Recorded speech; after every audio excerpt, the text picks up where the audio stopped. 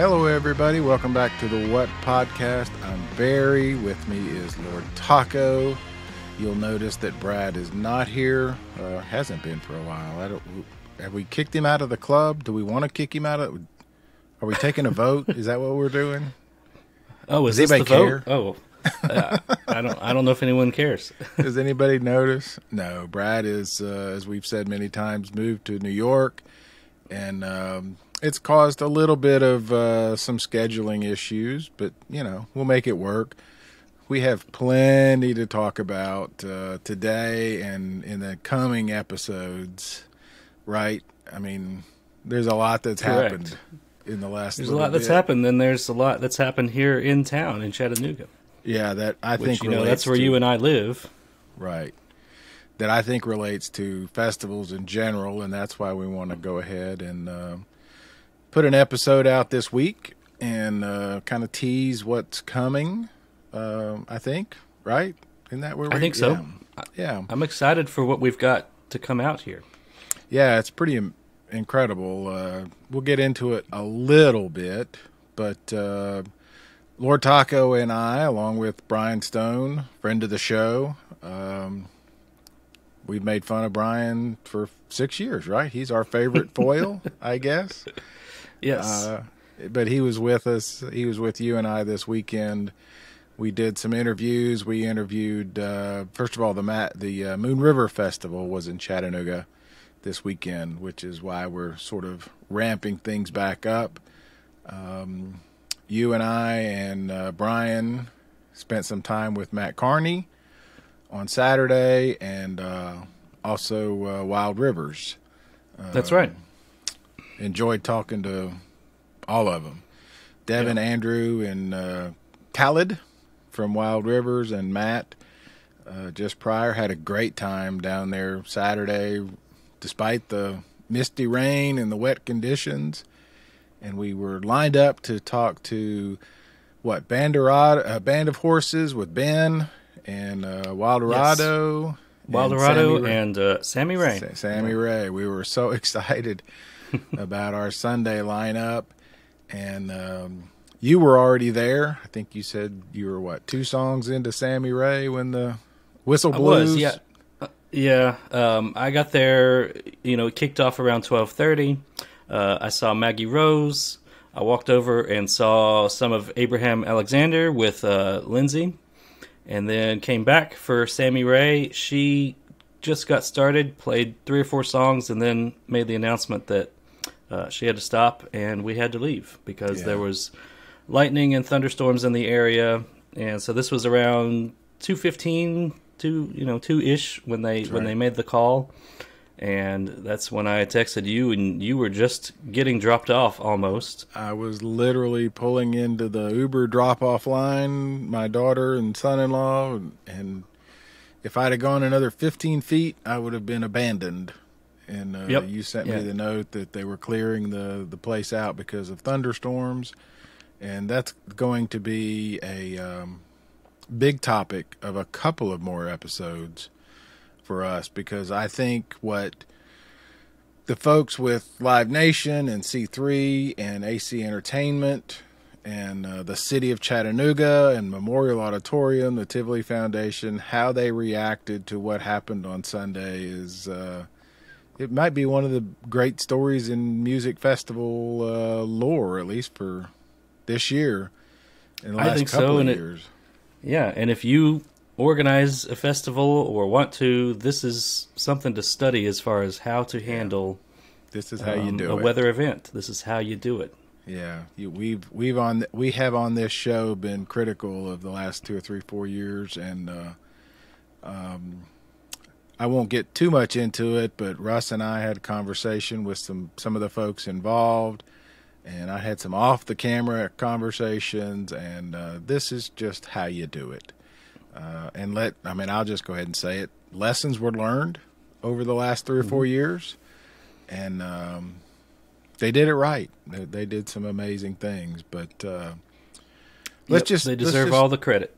Yeah, they really did. They handled it right, and to be fair, it's a smaller festival. It's not 80,000 or even 40,000 people, but still, No, it's what? It was about 10,000? About Does that sound 10. right? Probably Yeah. got close, and you know, they It's two stages.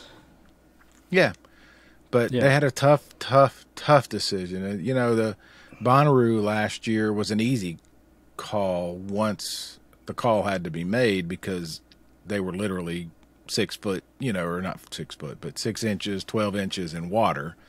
Right. This was one of those that it lightning, and then it looked like blue skies, and then it got cloudy, and then it rained, and you know, you're thinking we can play. You know, it's classic. Yeah. We can finish this golf match. You know, just keep Right. whatever. Yeah, and to be clear, it wasn't just rain. It was lightning and Right, thunder, that's right. which was the main concern initially.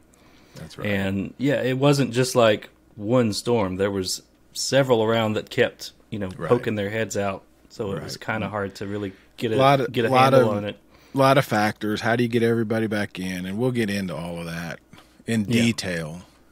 We have Drew Holcomb, the co-founder of the event, and Ted Heinig with AC Entertainment. We're gracious enough to get on the phone with Russ and I, and we're going to have that. And then we're going to talk to some of the folks at the local Tivoli and Memorial Auditorium, which managed to put together a pretty cool event. So we'll get into all that. But like I said, we wanted to jump back in. We're ready. We've got lots to talk about. I think today, you and I, Russ, we're going to go ahead and run the Mat Kearney interview, right? Yeah, let's get that going today, and then we've got more on the way. Several more interviews and stuff to talk about. So, But you mentioned, but yeah, I wanted to go ahead. You mentioned Lindsay. Go ahead and tell everybody who Lindsay is, because we ran into several Bonnaroo people. yeah. We always seem to run into the same. We same always ones. run into family, Bonnaroo fam when we do stuff like this. But yeah, Lindsay was awarded Bonnaroo of the Year earlier. If you watched that episode, and he's the one in Winchester with the 12-ish acres of farm that he hosts the mini roos that we've had. Right. Kind of after Bonnaroo got canceled, he was gracious enough to host a few of us out there to come out and camp and have a good time. So, in the absence of 2 years of no Bonnaroos, we've kind of become friends and just hung out and talked a lot. So he came to Moon River this year as a vendor. He signed up to work the beer tent in VIP, which he did last year. So he came up for that, and when the word came out that we had to evacuate, he and I met up and went to the gas station, bought some beer, and then just sat in the parking garage across the street, sat on his tailgate and just sat there and had a couple beers and hung out, played some music, and it was honestly fun. I mean, because what else are you gonna do? And I was going to say, Brad, if he were here, Brad has always said, as long as I've known you and Brad, that Taco is the easiest get-along guy ever. It's like, what do you want to do? I'm in, whatever. So I was actually telling my daughter and son-in-law, Taco's in a parking lot drinking a beer. He's having a good time. And when you said Lindsay's there, I'm like, yeah, he's having a good time. Oh, yeah. I mean, we weren't suffering, that's for sure. we made the best of it. And, at this time, of course, he had an inside track with the people, with the vendors. So he was communicating with them. And everybody seemed to believe that, well, in a couple hours or so, this is going to open back up. So we just thought, let's just hang tight, let the storm pass, relax, and then we'll jump back in and hopefully see a few more shows. And the word was about 6 or 6:30 we can go back in. Well, 6:30 came along. Lindsay went ahead and went on in because he said, well, if they're going to, I probably should help out and set up, because if they're going to reopen, we'll need to go back to work. And then he sent me a text a few minutes later, and he said, no, this thing is not happening. I'm packing up. And so I think that's when I texted you guys, and then I met Brian again and told him, I don't think it's happening. So, and then a few minutes later, that's when the official word came out that it's not opening back up. And so that was on Sunday. That was Sunday, and I could see, there was a lot of people around the entrance just waiting, thinking they're going to get in. So I'm sure that. we've all, we've all been at baseball games where it's a rain delay, and you know, you're looking at the sky, and there's a lot of factors, and we get into that with Ted and Drew, and we'll talk to Nick again, but that was Sunday. But let's go back a little bit to Saturday. So you and I both got there about 1 o'clock. Yep. It was. I had a good time. We did those two interviews and hung out. We talked it's a to great Matt. festival. We caught Briston Maroney's show there. He was great as always. Yeah, he's a friend of the show, 3-timer. Friend of the show. Who else? I remember I saw Natalie Hemby. Natalie Hemby was there. Yeah. Drew Holcomb, of course, played Saturday. Yeah, we watched Drew and Ellie do 3-legged races because it was their son's 4th birthday. You'll hear that during the Wild Rivers interview. But yeah, it's a neat festival. It's I don't want to get too much into it because, if you were there, you were there. But it's a boutique festival, which means it's in that 10 to 12,000 ticketed, admission. Very curated. It's singer-songwriters. Yeah. Great location. I don't think they officially sold out. No, they did not. It sure seemed full. I mean, it sure seemed like a packed crowd. Yeah, I'm going to say somewhere between 9 and 10,000. It seemed every bit as full as previous years when it was 12, but I don't know how much of that was because there was standing water, and the crowd wasn't able to, maybe be shoulder to shoulder. But it's it's a downtown festival. It's right on the river. You walk in, you bike in, you Uber in, that sort of thing. So it was a lot of fun. Yeah, it's very accessible being right downtown, and a lot of people will come in just for the day. That's what Daniel and Charlotte did. Right. Come in for the weekend. You could, get a hotel, rent an Airbnb, because it's not camping. No.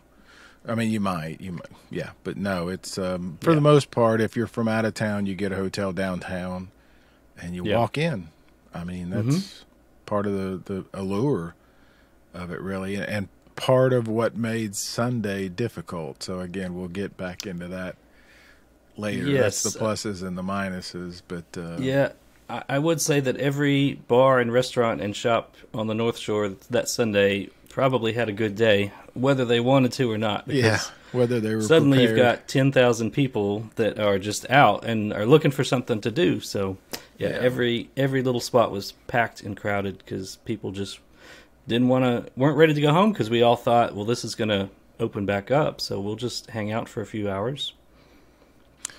Very interesting. And like I said, Brian Stone was kind enough to help us with our shows, and we're going to have him on, I hope, in an episode very soon because I want to hear what he had to say about Saturday and Sunday because I think he went to the event Sunday night, as you said. So he did. Again, there's a lot. I don't mean to short sell today's episode, but there's really a lot that happened on Sunday that I think is relevant to this podcast and the industry, really.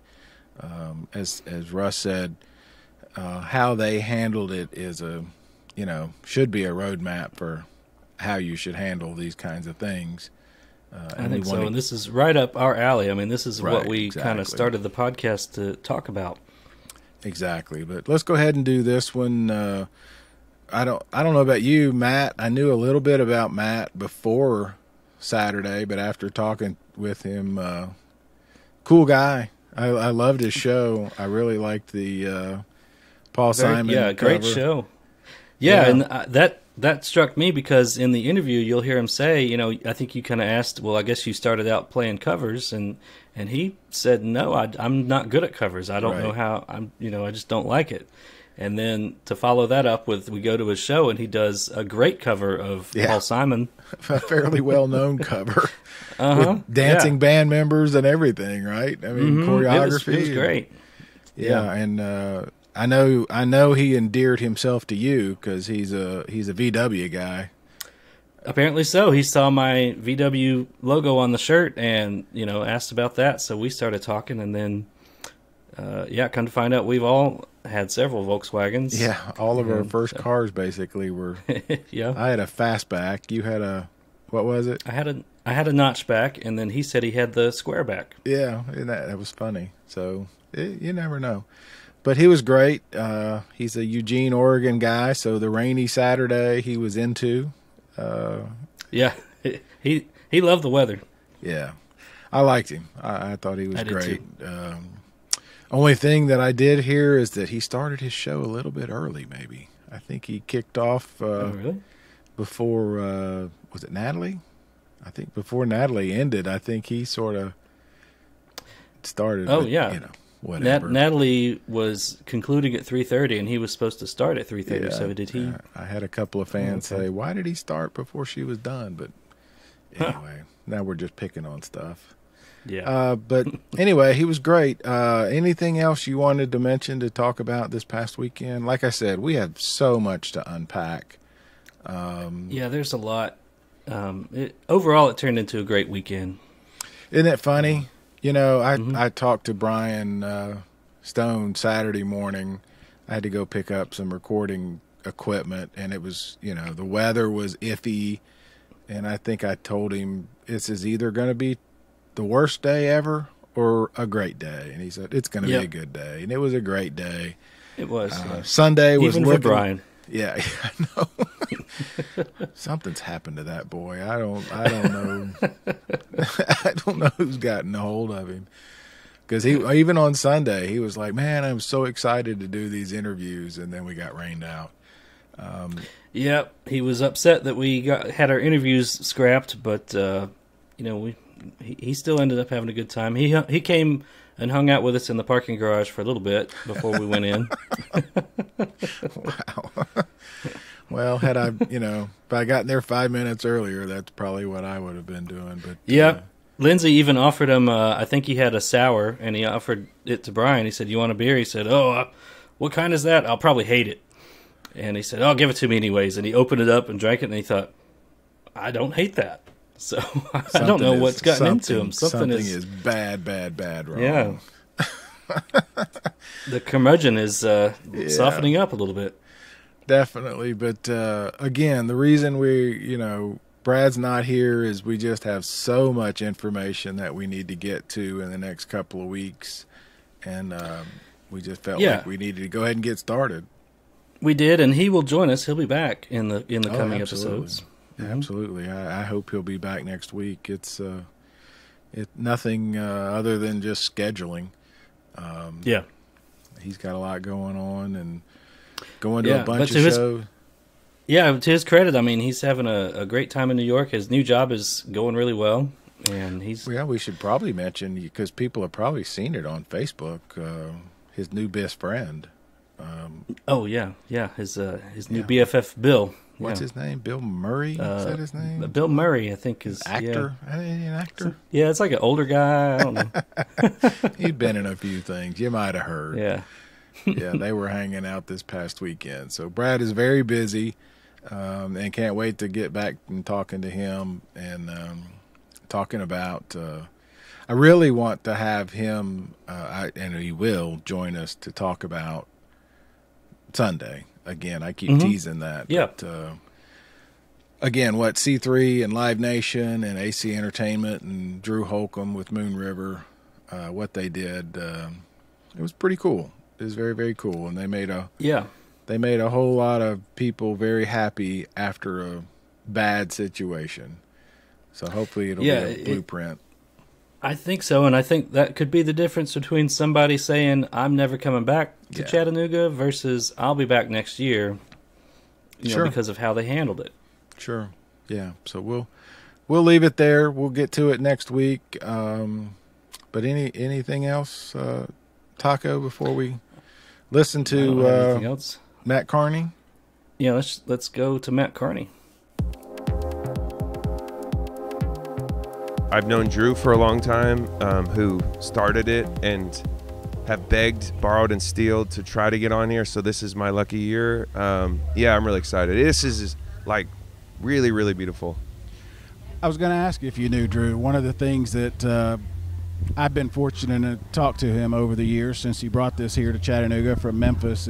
He always seems to book people he likes, friends of his. Well, it seems like that. Yeah, he's good at creating like a family kind of. Yeah, it does feel like I know a lot of the bands. I've written with some of the artists.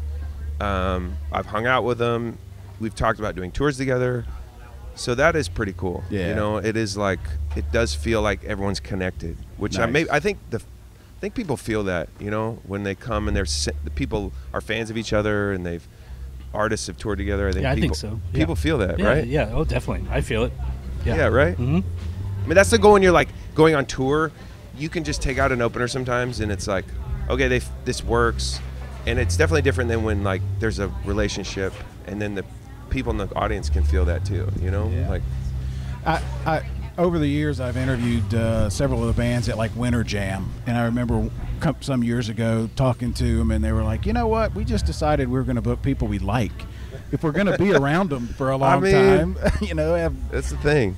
Yeah. The longer I do this, yeah, I have really talented musicians in my band, but I also, you gotta just like being around people because you spend a lot of your time on the road. Yeah, those bus rides can be long, right? Yeah, man. If you got that annoying, just the person that's not choosing to fit in with everyone, doesn't matter how good your licks are. You know, That's right. Like you're like, bro. That's right. 90 minutes or 60 minutes, and the rest of the time we're angry. We got 22 hours and 30 minutes we got to spend together outside of that time. That's yeah. exactly right. I wanted to ask you about your career and your career arc, really. A lot of artists and musicians grow and change and all that, but one of the things I thought was kind of interesting in learning more about you and listening to your music is started out doing covers like I guess a lot of people do, and then sort of figured out what was working for you, right? I mean, that's... Well, I want to go with your story, but actually, I literally can't play covers and never have. Never so have? I don't know. I'm Yeah. sorry. Wow. No, Okay. I like it. I wanted to go there with you, but no, I literally started writing music because I was so bad at covers. I didn't. Well, that's what There you go. Yes. I didn't mean you were making a living at it. No, but I mean as in like I was an English major in college and didn't start doing music until I was in college, really.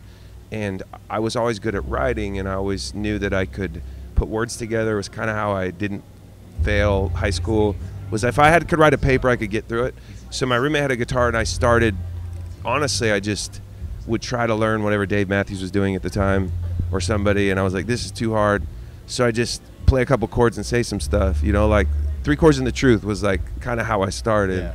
3 chords and the truth. That, right? You know, Yeah. I mean, like that was the goal at least. And so to this day, we do a couple covers. We'll maybe do one tonight, but they're hard for me because Yeah, I'm kind of a one-trick pony. That is what I read, and I just thought Cool. that was interesting for you Yeah. figure it out. It's kind of like, I always find it fascinating how an artist can realize what their talents are. Maybe it's a voice. They have a just certain voice. You know, they might want to try to sing like Otis Redding, but can't. Yeah. You know, so you go with what you can do, right?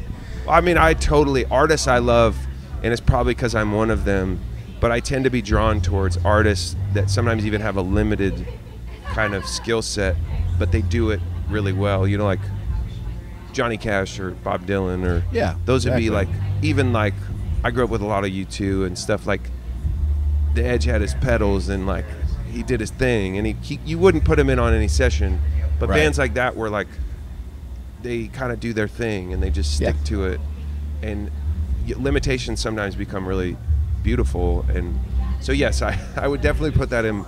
I am one of those that was like, I had these parameters. I was learning how to sing. I knew I could kind of use spoken word and some like stories, but I couldn't lean on just my chops, and I had to grow those as I've been touring over the years.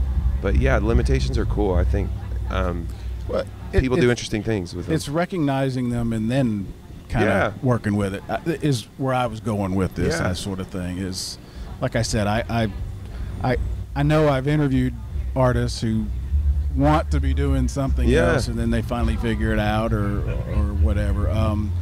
In your head, how do you think? Where do you think you are? Did you have that sort of? Here's what I want to do. I mean, here's what I. Interesting. Like, that is a really interesting question. As in, like, I think contentment is an interesting journey. Also, it maybe speaks to what you're talking about. Like, I do love the chase. Me and my band always talk about this. My drummer, Steve Gould, he's a super talented drummer. We love to like talk about the shows and analyze them, and we always have like a powwow after the show, and it's like this hunger to kind of, what could we have done better, or what did we do that was awesome, or just we post-show always talk about them. And he's like, you just kind of like the hunt, don't you? Like, you don't even like the kill. You like the like journey of like searching for something, and like, so that is a very real thing in my own life to a fault. Sometimes you're like always, you're never just like, hey, this is great. And I think the more I've done this in my arc, I think I am really, every day I get to do this, I just feel really grateful that I'm doing music. My last job was like, I was a barista at Starbucks, you know, and like this is pretty good. So I think what I do and trying to do it and being content with it is like made me such a better performer, and I've enjoyed it so much more. I don't even know if that was your question. It is. I mean, there's no. It's just. It's that. To me, it's the difference in the chase. I guess I always ask an artist, you know, how they feel about their latest album, and it sounds like such a silly, trite kind of question, but does anyone ever like? Oh, I hate it. It always depends. Oh man, I do that. I really. No, I generally. I actually really love my last record. My newest one, whatever it is, January Flower. It came out like I don't know what, a year ago, maybe a year and a half. But there is a funny thing where I usually dislike.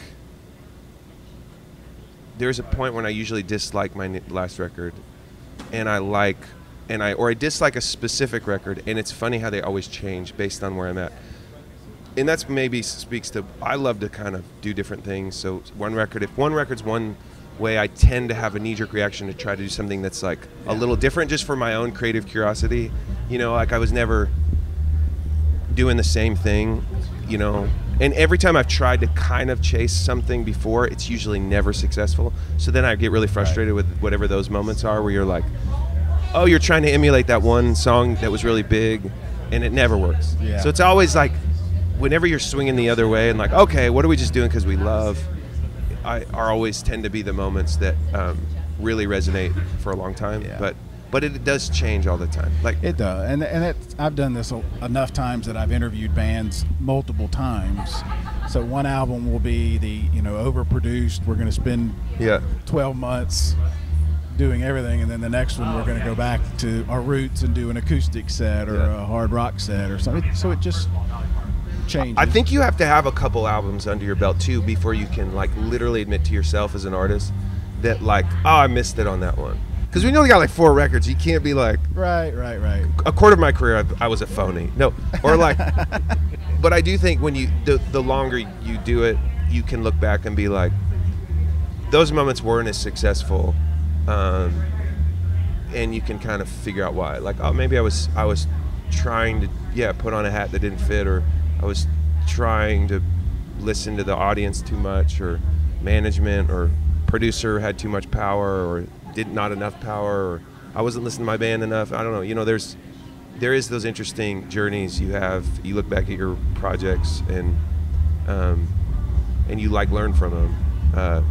That kind of gets to the question I asked a little bit earlier. In your head, how do you think this is what you want Mat Kearney sound to be? I'm really proud of. I think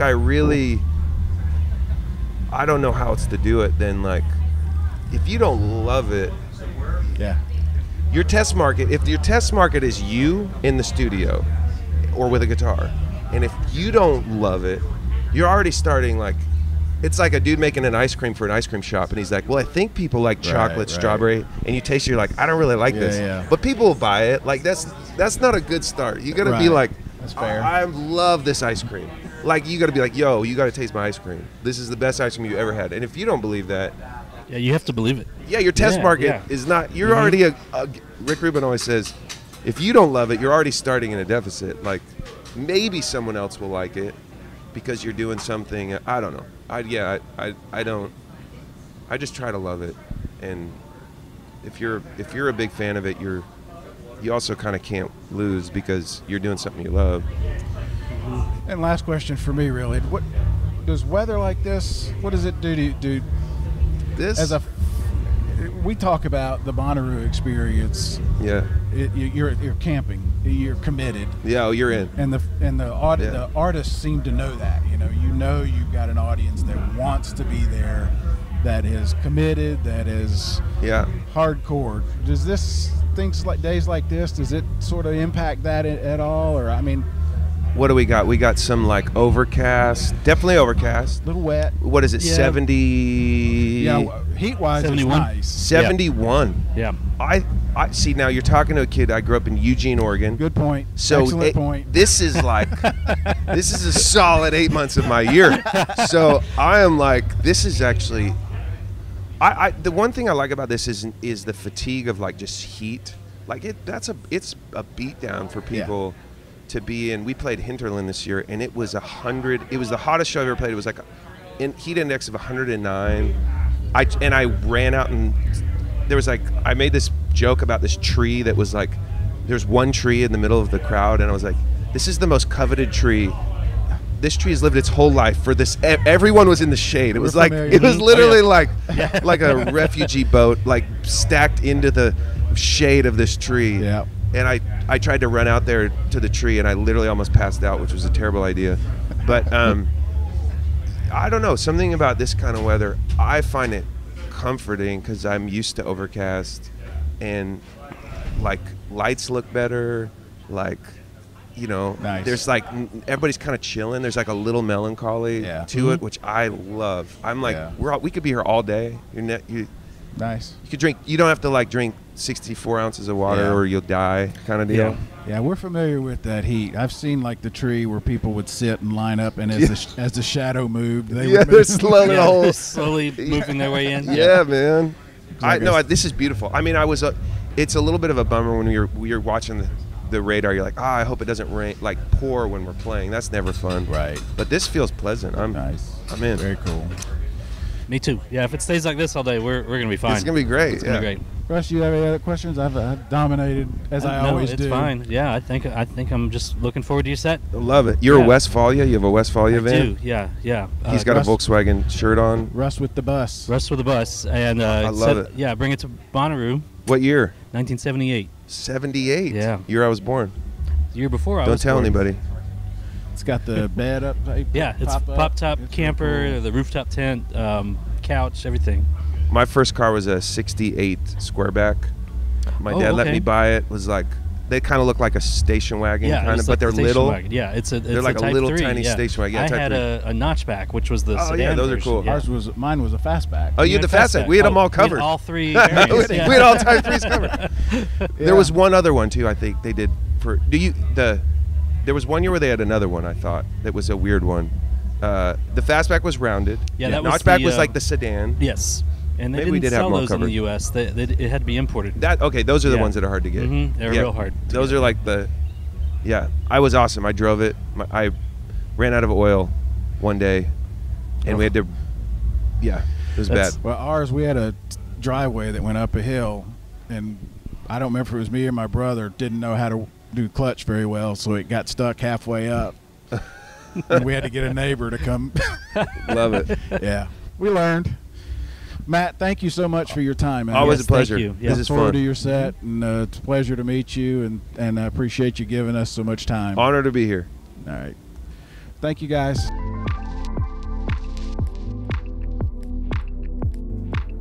Yeah, there you go. So that was Mat Kearney. Like I said, really nice guy, right? I enjoyed talking to him.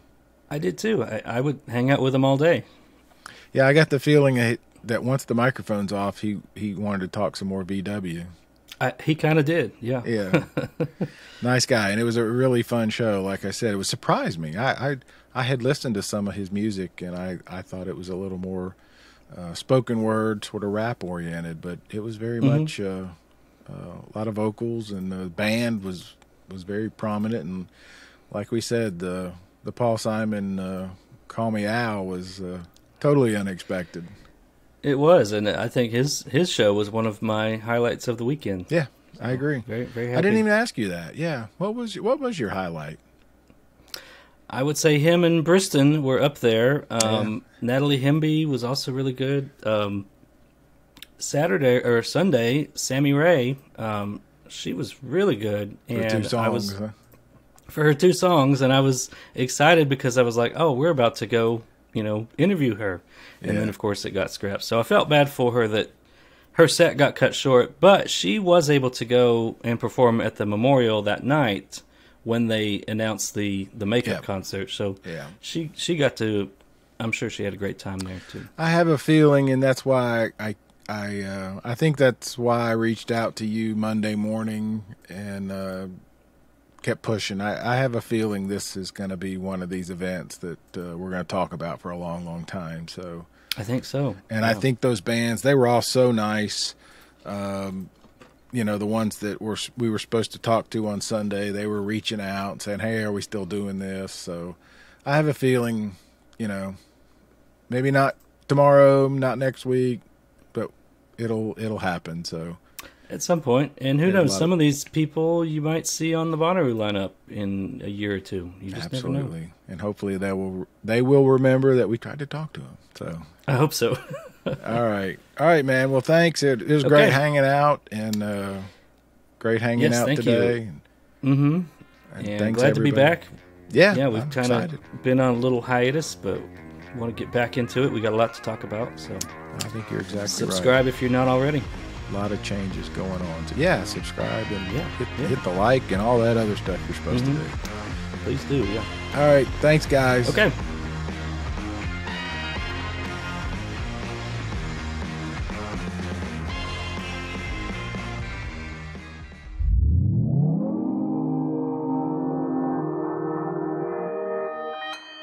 Consequence Podcast Network.